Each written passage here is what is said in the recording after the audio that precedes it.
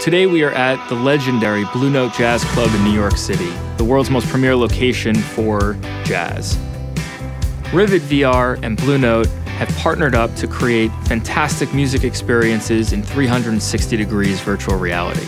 And tonight, we are doing a live 360 degree VR broadcast that anyone with the Rivet app can download and watch on their mobile device. And we are also going to be streaming live to Computex in Taipei, Taiwan.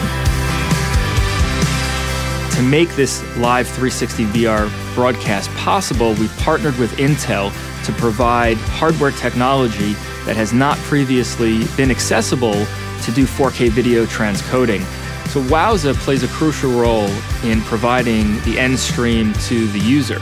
Wowza Media Systems provides streaming, software, and cloud services to customers to simplify their video streaming workflows. The demo we're doing with Intel includes a 360-degree camera at the front of the stage capturing the band Living Color playing before a live audience. And then it's sent out over HDMI into Vahana VR made by VideoStitch to create an actual 360-degree video output. From there, the video goes into Wirecast, which is a software encoder. 4K comes out of the encoder, goes into Wowza streaming engine software running on an Intel Xeon processor, in this case the E3-1500 V5, transcoding that content with hardware acceleration into 4K and multiple other bit rates. And then we push that video up to Wowza's cloud, where its content delivery network pushes out the feed globally to anyone who wants to view it.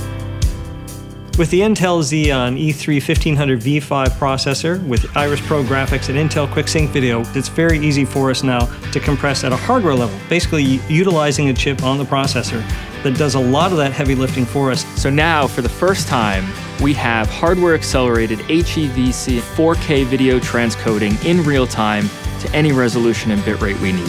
For our customers, that means they can go to a higher level of performance and deliver a differentiated experience to their end users and do it at lower bandwidth so they can actually reach a much broader audience than they could before. Collaborations with companies like Intel are absolutely essential to make this broadcast happen.